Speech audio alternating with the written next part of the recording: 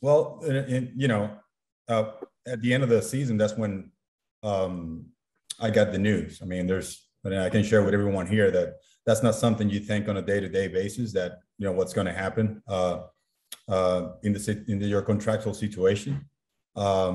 So I think after the game that we play in Atlanta, going on to the next day, that's what I was looking forward to, a conversation. And I think I had the question a few times from the media about it, and my honest answer was always that no one ever talked to me about it, and we were really focused on the day-to-day stuff.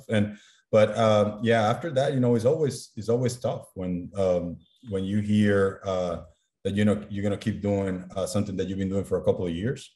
Uh, Changes sometimes surprise you, but changes are good things a lot of times, right? So I think that after that, I had the freedom to talk to other teams, even though an offer to remain in the organization was talked about in that last talk that I had with the Mets. I didn't give an answer, but I did have the permission to talk to other teams, and I talked to a few teams. And I think running into Aaron over the phone, actually, I was here in the DR when he reached out, because I spent probably 2 or 3 weeks in New York after getting the news from the Mets, because I had to unplug a lot of things that, as you know, 15, 16 years in an organization, you got to start picking up stuff.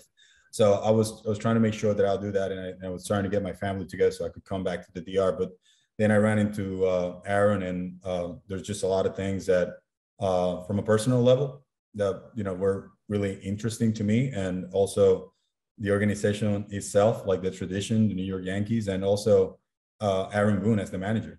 I think he's a great baseball man. He's a great leader.